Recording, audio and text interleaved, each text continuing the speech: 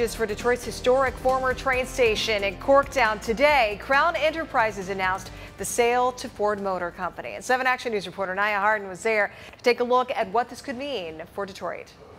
For 3 decades, the depot has sat here empty, fenced off, and in the dark. Now that Ford has taken ownership, the future of the Michigan Central Station seems bright. The deal is complete. The future of the depot is assured. Monday morning, Matthew Moroun announced that Ford Motor Company is the new owner of the Michigan Central Station.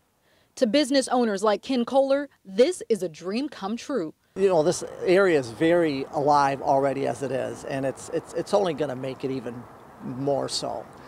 Their presence here, I think, is awesome. He remembers when the Amtrak was running here. As a kid going inside and seeing it, I mean, it was awesome back then. In 1992, Crown Enterprises bought the building during Detroit's decline.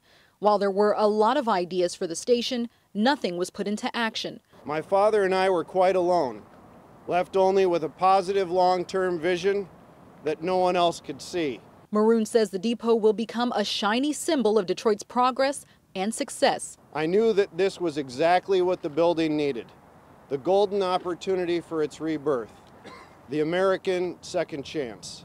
Back in May, Ford said they were expanding their presence in Corktown by moving its electric vehicle and autonomous vehicle business teams into a refurbished former factory. Ken says his store will be ready for whatever Ford brings next.